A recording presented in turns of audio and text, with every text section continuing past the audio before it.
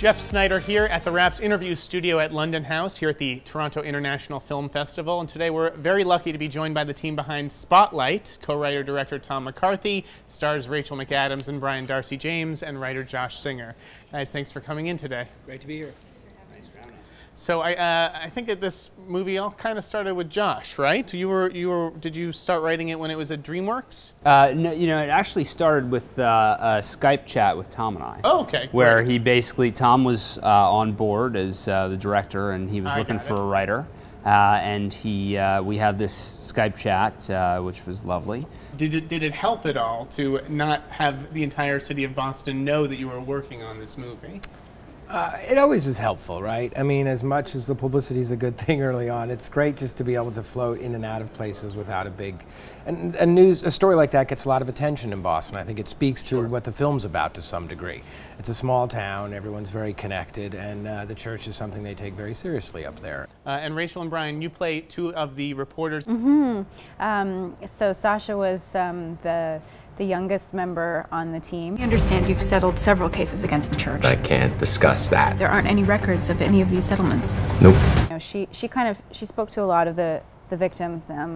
They kind of felt like they could maybe open up to her a little bit more, particularly men who had not talked about this in a long time, and it was opening a whole Pandora's box for them again. So she was just a very compassionate listener. You're a poor kid from a poor family, and when a priest pays attention to you, it's a big deal.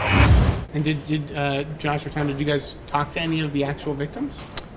We did, yeah. We had a chance to sit down with a couple of they like to call themselves survivors, because that's what they are. And although there were a number of victims, large number of victims also, and who didn't survive the abuse, but we did. We had the good fortune to sit down with a couple of these people who were very generous with their stories. Now, when this scandal, like on a personal level, when this scandal actually broke, what were your personal reactions to it? Did it shatter your faith at all, or anything like that? I was raised Catholic, and probably at that point in my life was not as connected to the Catholic Church. But of course, it's so troubling that this institution, specifically whose primary focus should be on children and needy and elderly, that this abuse would occur, and not just occur once or twice, but hundreds of times, and then be covered up by the institution. Talk about working with Michael Keaton, Mark Ruffalo, I mean the cast. The whole group coming together, and I mean that's so extraordinary. I mean I've never experienced that, I've never even heard of that happening.